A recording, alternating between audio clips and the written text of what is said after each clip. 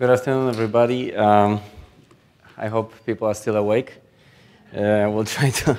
I'll show some fun pictures from the operating room. I hope it's gonna keep everybody going. So thanks for having me. Thanks for the privilege of the podium. Thanks, Dr. Harris, for invitation. My name is Karol Mudy. I'm one of the heart surgeons from Minneapolis Heart Institute at Abbott Northwestern Hospital. And I will talk about cardiothoracic perspective on aortic disease. In my clinical practice, my focus is aortic surgery, mechanical circulatory support, and cardiac transplantation.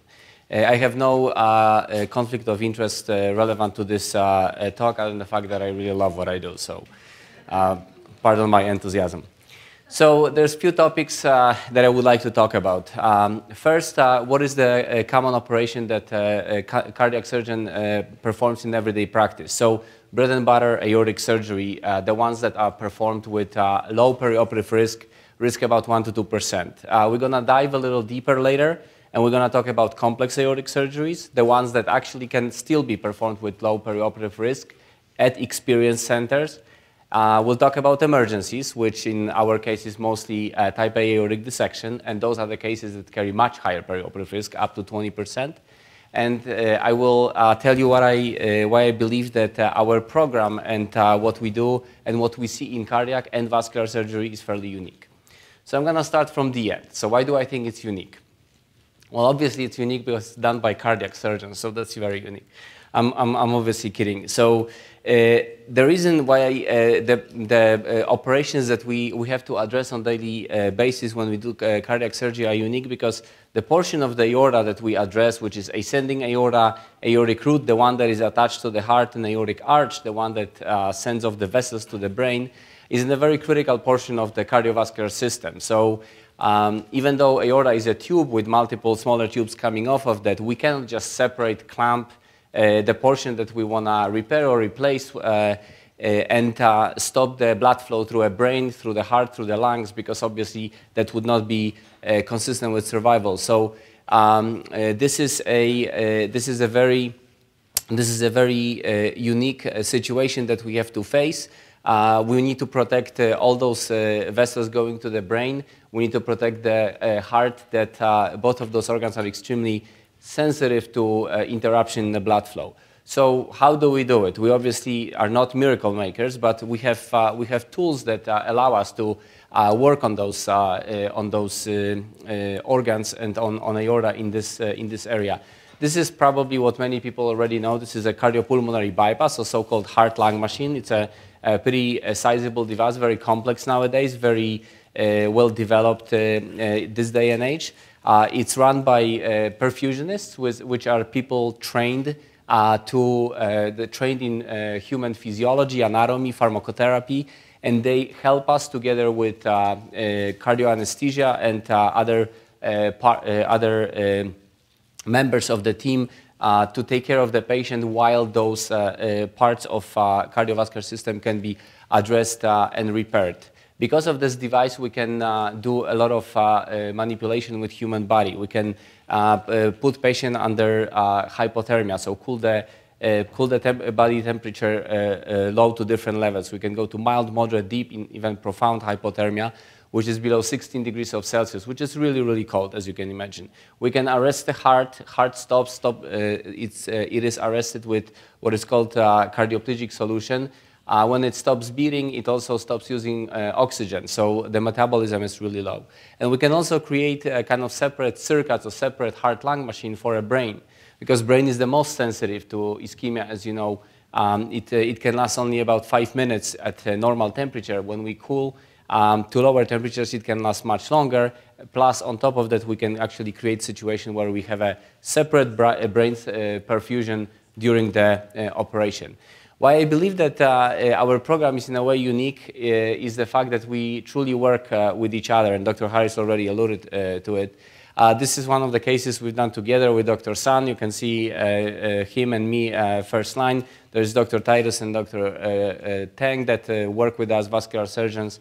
There is one of our PAs in the back, and we operate together on one of the complex aortic cases combining our efforts and delivering as good of a care of the patient as possible. And really, the uniqueness, I truly believe that you know, in 2020, complex aortic surgery can only be done in collaborative fashion because it's very advanced, it's very difficult, and it doesn't matter whether you're a cardiac surgeon, whether you're a vascular surgeon, whether you're running outpatient clinic, imaging cardiologist, or any of those mentioned here, but really the focus is the patient. And this is how we try to structure our program. It is not uncommon to have post-operative visit with the patient done simultaneously by both cardiac and vascular surgeon. Also, a lot of follow-up visits are scheduled, follow-up studies are scheduled the same day. So people that come from different areas, that sometimes remote places, don't have to travel multiple times to the cities. So now I'll talk about what we do in daily practice. So this is one of the most common aortic cases that we perform, which is ascending aortic aneurysm. So ascending aorta, as already mentioned, this is the portion between the aortic root, which is connected to the heart, and the aortic arch that sends off the vessels to the brain. This is ascending aortic aneurysm. So it's dilated. It creates a situation, a potential risk for aortic dissection, and this is how we repair it. So a patient goes on a heart-lung machine, and aorta is clamped, heart is arrested, and then we sew a Dacron tube at the beginning, at the end of this portion of the aorta. So relatively simple operation, and should be done with low perioperative risk for mortality and morbidity. That's what it looks like in the operating room. This is a patient's head on the bottom on this side. This is patient's abdomen. And you can see this huge aneurysm is expanded and pushing kind of other structures away. This was over 6 centimeter aneurysm. And after removing it and replacing, you see now there's much more room. The heart actually can come to the field more, and the whole ascending aorta up to the arch is replaced with the Dacron tube. Those aneurysms are very often asymptomatic, as Dr. Harris already mentioned, because they usually don't create any compression situation. We perform basically prophylactic surgery, so we try to prevent the dissection, and we operate when we believe that our perioperative risk is lower than the risk of dissection. So we really have to be, we need to have an expertise to perform those operations with risk at 1 to 2%. In general, the recommendation is about 5 to 5.5. Dr. Harris already talked about it. And we also we look at our the sizes of the size of aortas of our patients that are indexed to the body. And this is you already saw that slide. We believe this index over 10 centimeters square over per 1 meter of the patient's height can be indicative of increased risk for aortic events. It is not an absolute, but it's one of the tools that guides us in terms of recommending the operation. Another quite common problem that we see is aortic root aneurysm with normal aortic valve. So aortic root is the portion of the aorta that is connected to the heart, gives off 2 coronary vessels that supply heart muscle with blood, and has this is the area where the aortic valve lives, and it's attached to the ascending aorta. So very short, but deep in the heart, really not visible after opening the chest, only after opening the heart and dissecting the heart. Again, this is very often asymptomatic situation where patient has normal aortic valve. There's no compressive symptoms, and in terms of the indications for surgery, pretty much the same as ascending aortic aneurysm. However, the problem with fixing it is much more complex than just ascending aorta, because as you can imagine, this is not just a tube. This is a structure that has aortic valve. In this case, we're discussing a normal valve, has those coronary vessels that are absolutely vital for the heart to survive, because heart requires blood flow. But so we have to do something to fix this area without damaging the other structures. And our goal is to fix it in a way that we preserve the aortic valve that now is inside the new root that we create. Ascending aorta is also replaced, and we need to reconnect the coronary vessels. So this is what we do. We basically disassemble the aorta, aortic root into few pieces. We have this functional normal aortic valve, we have disconnected coronary vessels, and disconnected ascending aorta. Then we dive deep into the heart under the aortic valve. We put those sutures under the aortic valve. This is really deep inside the heart. And then we land the graft over the aortic valve. This is called valve-sparing root replacement, or David 5 operation. It's invented by Dr. Tyrone David from Canada.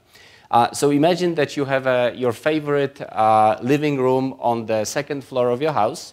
It's fully furnished. There is dinner served at the table, and there are guests, and there is a construction around it.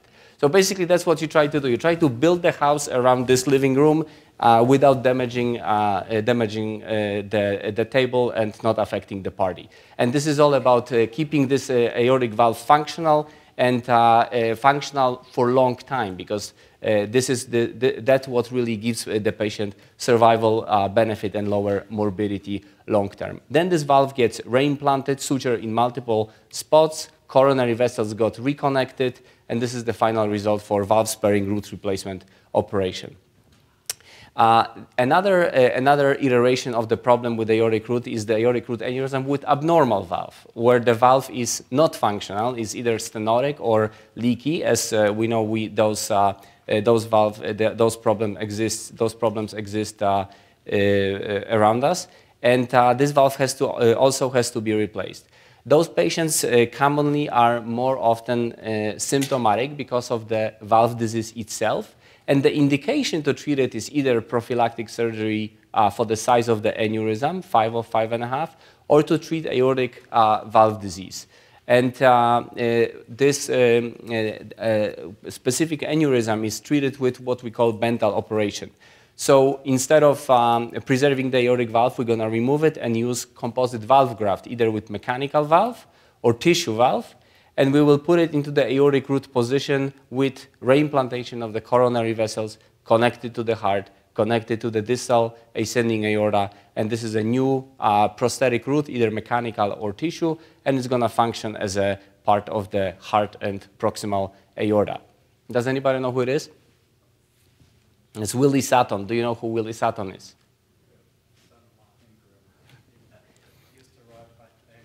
$2 million, yeah? And he was, apparently he didn't say that, but he was asked why does he rob the banks, because that's where the money is, right?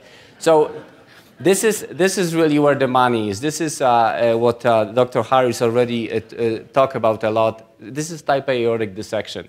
If we can handle, if we can create a system, if we can create a strategy for taking care of the patients with low mortality and morbidity to treat this surgical emergency, type A aortic dissection, this is an ultimate test for the program whether we are a viable and high-quality aortic center.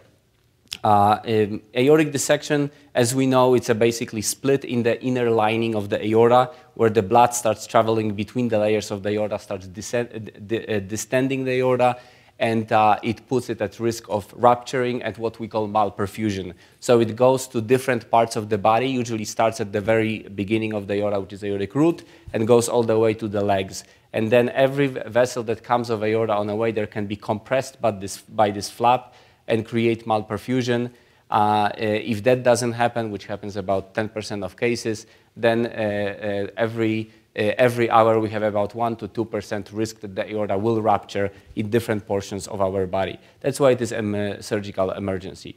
Aortic dissection looks like this in the operating room. So the aorta is bruised up, the blood travels between the layers, it's thinned out and ready to rupture. If we put intravascular ultrasound, we will see the flap and true and false lumen, so double-barrel structure because of this dissection. The type of operation we used to do was ascending aortic replacement. We believed that by replacing the ascending aorta and addressing this, what we called primary flap for type A dissection, would fix everything because the blood would get redirected into the true lumen, and this false lumen would just thrombose and stop existing. Unfortunately, it is not true, because follow-up studies showed that the false lumen patency, this false channel, stays patent for a very long time and then dilates and is prone for aneurysmal degeneration and rupture. And up to 20 to 30% of patients require reinterventions down the road. So that's why we, at this point, are looking for a better solution to prevent this late degeneration of the aorta and sequela of the type A aortic dissection. And this is what we do at our institution. This is called total arch replacement with trifurcated graft and frozen elephant trunk of fat. So just to quickly describe it, in type A dissection, we address the root. We either repair it or replace it, depending on what we find there. We replace the ascending aorta. Those are the head vessels that get disconnected and connected to a different graft. And then we deploy the nitinol covered stent to re-expand true lumen, and this whole ascending and this whole thoracic aorta basically gets fixed at in one setting. We do it because we wanna promote thrombosis of the false lumen and promote the healing of the rest of the aorta. Dr. Harris already mentioned, but that's what it looks like at MHI.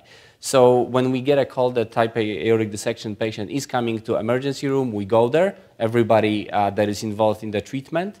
We examine the patient, we review the images and formulate preliminary plan for the surgery. Extent of surgery, we look what's the patient's risk for complications. We go to hybrid room, which is the room where we can basically do everything we potentially may need with the complex aortic problem.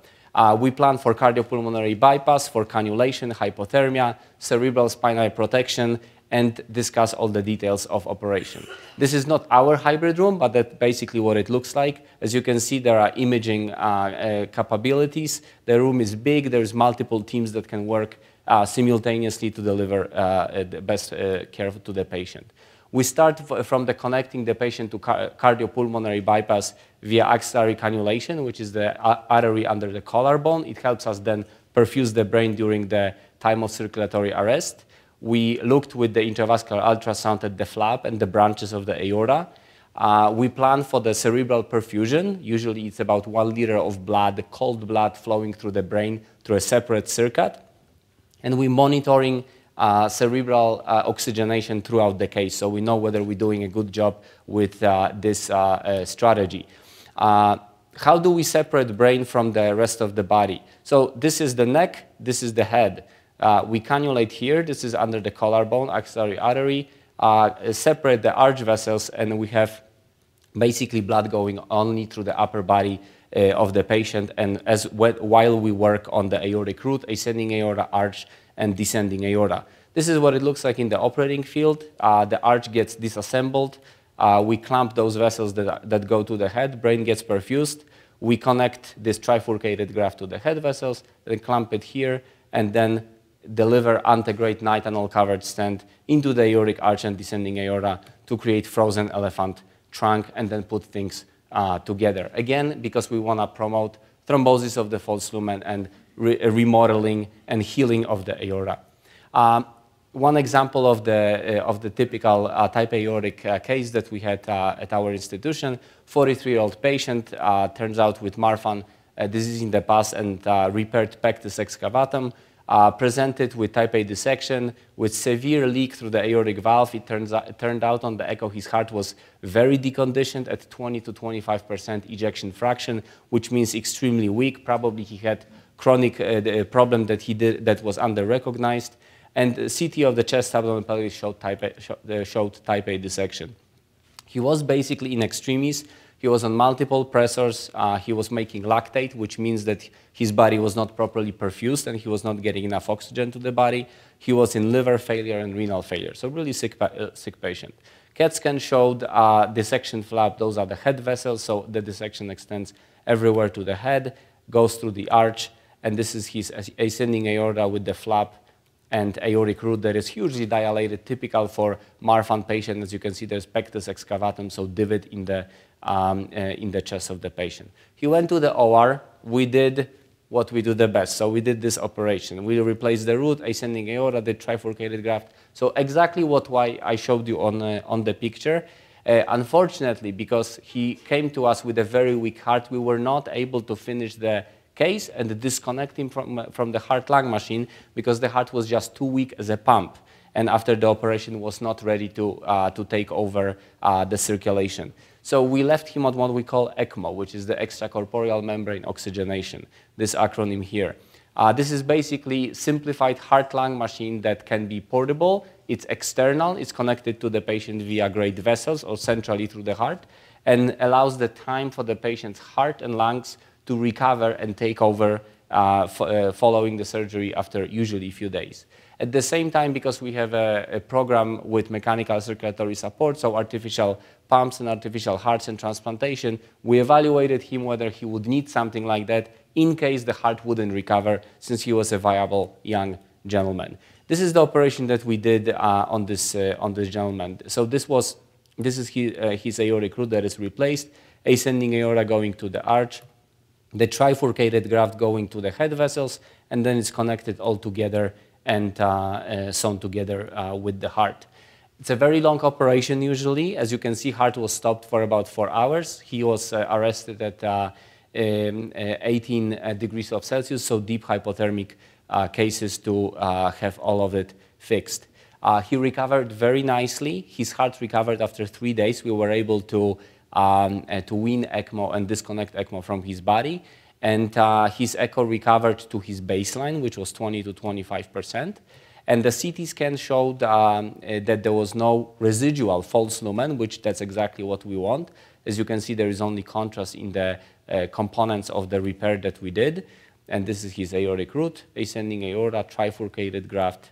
And that's the 3D reconstruction of the aorta after our operation. That's what majority of our patients end up with. And 2 weeks later, he was rehabilitating well with good liver and kidney function. And 6 months later, he returned. He lives in Chicago. He returned for a follow-up, and actually his heart completely recovered. His EF is now 55–60%. That's our scars. This is the scar from his childhood after the pectus excavatum was repaired. We have patients that come to us, unfortunately, a few days or weeks after type A dissection. They do survive the initial insult and then come to us in subacute phase. And usually we deal at this point with situation where sometimes the whole aorta in the chest has to be replaced. And then we do a different type of incision. We need to open the chest from the left to the right side and operate basically on the whole aorta in the chest. As you can see, this is the heart, those are the lungs, retractor, and the whole chest is open. And we replace the aorta starting at the very bottom, which is the aortic root here, then arch, head vessels, descending aorta, and the whole aorta all the way to the diaphragm gets replaced. This is the case actually we did with Dr. Manunga together. And it heals quite well. Believe it or not, those patients do fairly well from a pain perspective and a rehabilitation perspective. Those are two different examples of incision that is called clamshell incision, because after division the chest opens like a clam. Unfortunately, I don't have time to talk to you about all the cases that I would like to. There are cases of patients that came to us with ruptured aortas in the chest, and from the infectious process, and even before opening their chest, we needed to access different type of different areas of vessels in the groin, in the chest, access the tip of the heart, get ready for opening the chest, and before we did it, patient already needed to be cooled down, and the whole blood needed to be drained from the body, because without it, if we open, patient would exsanguinate, and this operation needed to be done in complete arrest, circulatory arrest before opening the chest. Sometimes we need to be very inventive. We need to connect things in a very different way than they were made for. Sometimes we have to repeat the surgery a year later because the infection returns, and the same operation basically was redone a year later with an additional cut to peel off this graft of the sternum because it was stuck here. And believe it or not, after using cryopreserved homografts, so everything biological tissue, to avoid reinfection, this patient did quite well and is at home now. So in summary, elective aortic surgery is safe and should be done with low perioperative risk. Emergencies carry much higher risk, and we should do everything to prevent them. Aortic disease is definitely an undertreated problem. aortic root and ascending aorta as well as aortic arch are very unique because of the location and the need for use of cardiopulmonary bypass. And we truly believe that interdisciplinary approach can improve the patient's results. Thank you very much, and we'll answer questions at the end.